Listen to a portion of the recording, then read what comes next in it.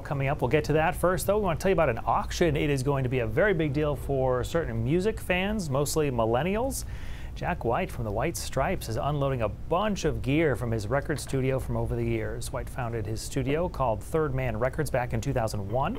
Since then, they've released a lot of music, not just the White Stripes, but also projects like Raconteurs, The Dead Weather, and also his collaborations with artists like Wanda Jackson, Loretta Lynn, Willie Nelson, and Pearl Jam.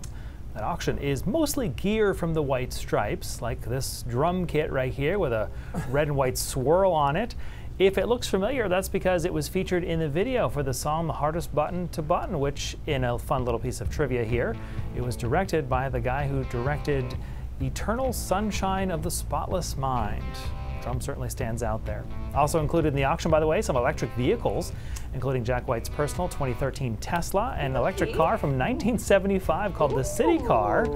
The copy boasts that this was the highest selling electric car for 40 years. Wow. It's funny, I just got a message from somebody. There was this post about how there were electric cars at the beginning of the car revolution, and they're like, "Is this true?" And I was like, "Yeah, it was." They were doing a lot of it at that point. The White Stripes, like, I know them. Could I name 4 songs? Similarly, I'm not sure. I think they would jump out if I heard them. Yeah.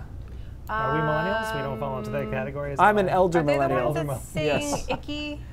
Icky Thump? Yeah. Yes. What's their biggest song? Though? I think Icky Thump would be a big one. Is it? 70. Oh yeah. Right. Yeah.